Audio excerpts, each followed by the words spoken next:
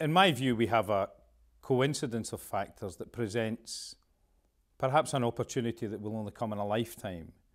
to advance the cause of nuclear disarmament and the control of the proliferation of nuclear weapons across the world. But we have this opportunity, which has been injected with a substantial degree of urgency by Barack Obama's April speech in Prague, in which he, as the Americans say, envisioned, or as we would say, envisaged, described a world free of nuclear weapons, which I think is a world that most sane people would want to live in. In this current phase of leadership, it goes back to prominent American politicians coming together from their own experience and saying the time is right now to deal with this. This is a significant danger to the world. And then we have our own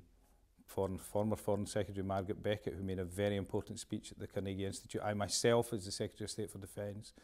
went to the conference on disarmament, the first ever Defence Minister to speak there. And we have tried through that process to engender a degree of interest among our allies and others to begin to describe how we can do all the technical challenges that this process will pose. I went to the conference on disarmament to say there are specific things that we can do to increase confidence in this process. I mean, for example, we said that we would convene for the first time ever here in London a P5 conference, which would look at injecting confidence back into the process by discussing issues of transparency, issues to do with how do you verify disarmament. And we entered into a partnership with the Norwegians as a very specifically non-nuclear weapon state, and us as a nuclear weapon state, to try to work through how you can deal with the issue of verification across that divide without offending the provisions of the treaty. So, I mean, the last thing we want to do is hand over to non-nuclear weapon states information which is in breach of the treaty, and we engaged in that process. Now, I'm no longer the Secretary of State for Defence, but in September of this year we had that conference. We had it here in London. It, I think, probably was conducted in slightly too much secrecy, but I can understand why the countries who were involved wanted to maintain the confidence of their discussions. But all of the reporting that I've heard of that conference was that it was a great success. I mean, those whom I speak to in America, when I visit America, tell me that it was conducted in a very forthright, businesslike and appropriate fashion, and that they made a lot of progress. And we've given leadership in other areas of arms control, such as other weapon systems which we've given up, or we contributed to the control of, including the Arms Trade Treaty. We gave leadership, all intended to imbue a degree of confidence in our commitment to this dynamic, this progression towards a safer world, a world with less armaments in it. Now, I mean, I am confident now from my experience in the top level group and my engagement in the parliamentary system with people who speak for other parties that there's a bilateral approach to this now. You know, we're in the, I think, very pleasant position, if I may say so, of having both parties that would aspire to govern this country, in fact all three parties if you include the Liberal Democrats, broadly in the same place. The differences between us are nuanced differences, but we are all driving towards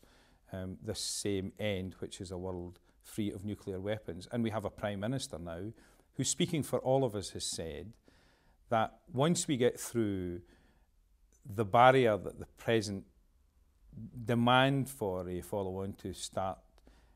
generates to this process, and we will get through that, I'm confident the Americans and the Russians will get through that. At some stage there will be discussions in the world, led probably by the Americans, which will engage all of us, all of those who have nuclear weapons, and we will be willing to put our weapon systems into those discussions, and that's where we should be. Now, of course, there are people who say that we should give these weapons up unilaterally. Now, there are lots of reasons, in my view, why we shouldn't do that. But the principal reason why we shouldn't do that, from my perspective at the moment, is that we provide a degree of analysis and experience which gives confidence to other nuclear weapon states that you can maintain your security and reduce your number of weapons. And as long as we are there, and in that environment as a nuclear weapon state, we can provide that element. It doesn't solve the problem of how we get from just reduction through small numbers to zero, which present all sorts of real difficult and technical arguments. It doesn't solve the problem of how we get through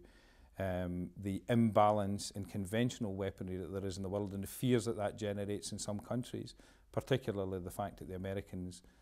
you know, their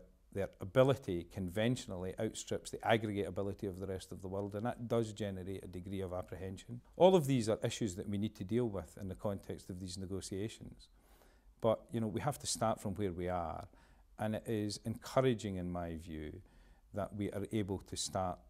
with the support of a President of the United States who has consistently and repeatedly committed himself to the long-term objective. I mean, my own view as a politician, I mean, I'm not a scientist, you know, I mean, nor am I a moral leader of the country, but I am a politician, and my own view from experience in government at the highest level is that unless the politicians take ownership of this agenda, as the President of the United States has and others, then we will not see the progress that we need, and time is running out. So there are significant problems, but they are all able to be overcome if, from the most powerful politician in the world down, the leadership of the world says we want these to be overcome, and they will only do that if they engage in discussions to agree to operationalise this ambition to have a world free of nuclear weapons.